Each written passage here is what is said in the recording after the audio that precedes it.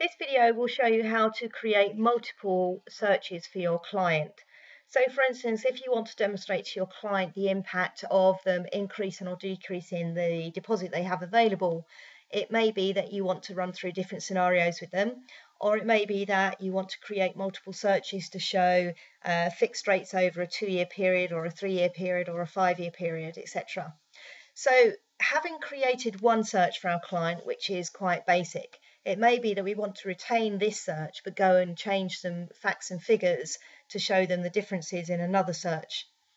So to do this, I use my new search button down in the bottom right-hand corner of the screen here. Now this takes me back to my filters screens that we saw previously. So if I just wanted to show the impact of a deposit being increased or decreased, so let's assume that my client may be able to get together another £15,000. So if we change that to 135,000 and now go back to our results, what the software has done is it's retained our original search of 120,000 deposit, and now it's creating a new search with the £135,000 deposit.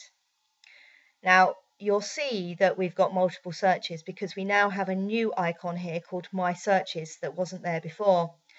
And just to demonstrate this to you, if I click on My Searches here, you'll see that we now have two searches available, and you can see that the deposit has changed, 120,000 in the first one and 135 in the second one. If I want to go back to my first one, I simply click on the one that I want to display and I click back on my results screen, and this will show me that I'm looking at the first search that I carried out. If I then want to create another one, for instance, if I click on my new search and go back to my filters, and for this one I may decide that I want to only look at fixed products, so I can switch off my other functions, click on my results, takes me back to my scheme list, and I'll have 3 searches available now for my client. So if I go into my search button, I now have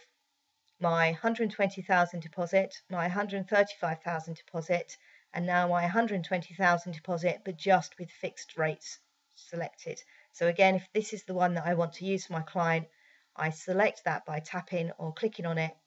and click on the results button, and I'm back in my scheme list again, ready to use this information for my client.